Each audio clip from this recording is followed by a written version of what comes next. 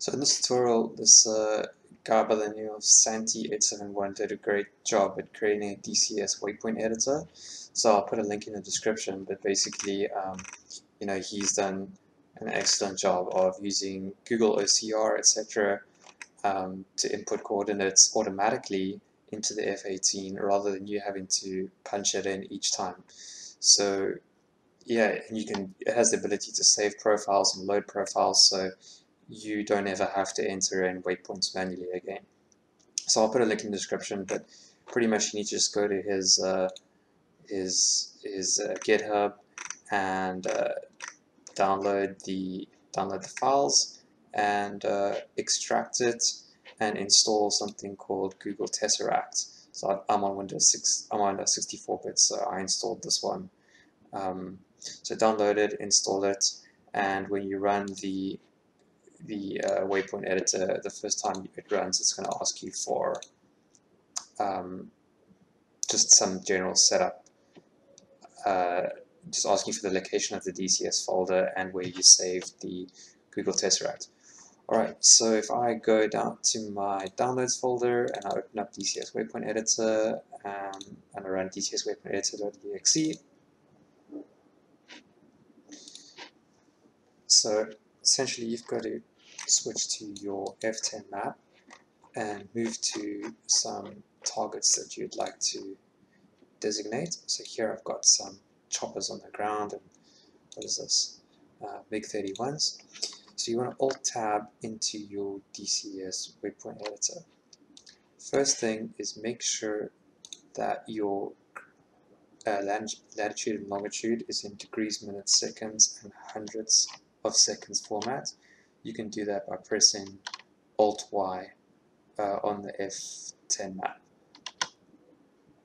There we go. Degrees, minutes, seconds, hundreds of seconds. So I'm going to Alt-Tab back to the DCS Waypoint Editor. Since we drop in JDAMs, if you're not trying to create waypoints, you're going to click the mission waypoint type, and you're going to hit Quick Capture. And let's say we want to capture the waypoint coordinates of this. So you don't need Alt-Tab or anything. Just take your mouse and put it over where you want it to be. You don't have to click, don't click, just hit the hotkey. So in the original setup of DCS Waypoint Editor, it's going to ask you what hotkey you like.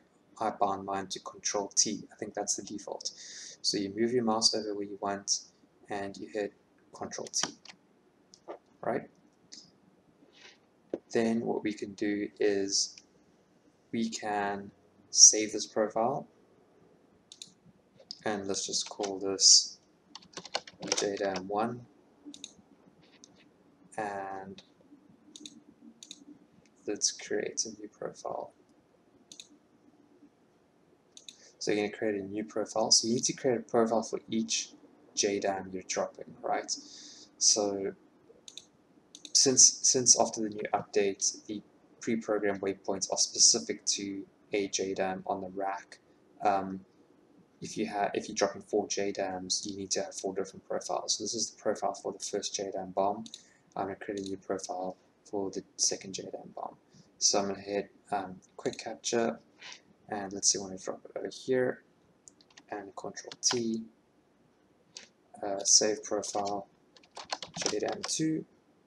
So let's just stick with these 2 profiles for now, JDAM1 and JDAM2. So I'm going to jump back into my aircraft. You need to make sure that on your bottom AMPCD you have the HSI. I'm just going to remove the map, and you need to make sure on the left DI you have the JDAM mission page. Like I said, after the new update, each of these 1, 2, 3, 4, 5 pre-programmed waypoints are specific to a JDAM. So right now we have station 2 selected. So when I open up here and I say enter into aircraft, it's going to only enter in into the first pre-programmed waypoint, and it's going to be only for the JDAM on station 2. So I'm going to hit enter into aircraft, and while it's entering the data into the aircraft, I don't need to do anything. I'm not entering this myself, it's entering it in automatically.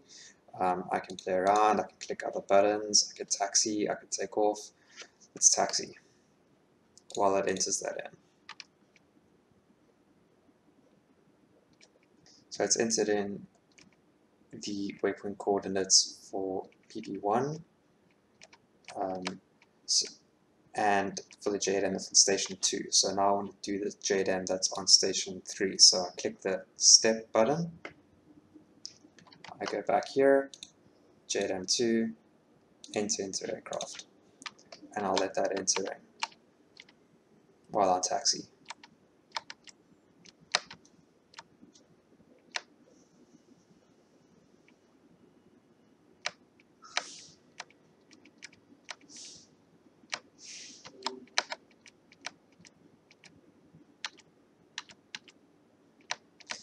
So now it's entered in the information to PP1 on the second station and the third station JDAM rack.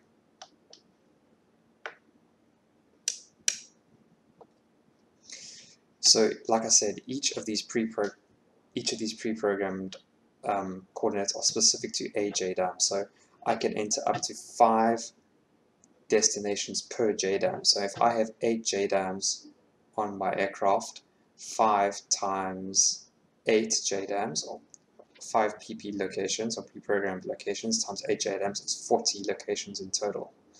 So you can enter in 40 locations if you like. Right, so now we've got PP1 selected. Let's go to our essay page and Waypoint designate. We have station 3 selected. I'm going to roll to station 2. So there we go, so station 2, and I'm going to make sure my eFuse is instant. Back to the JDAM display page, mission, station 2. So I'm going to drop this JDAM, and then I'm going to click the step button to step to the JDAM on station 3 rack. Just a note, before the update that was released today, being, what is the date today? June 14th, I think. Before the update, you needed to, if you could only enter in up to 5, and these 5 weren't specific to a JDAM. So you could pickle and select PP2, pickle, select PP3, pickle. In this, after the update, that's no longer the case. You would pickle and step, pickle and step, pickle and step.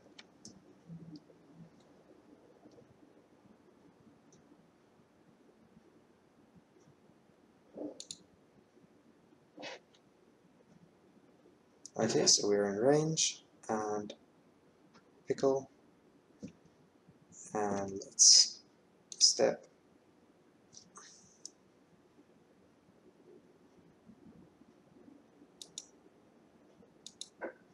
and pickle.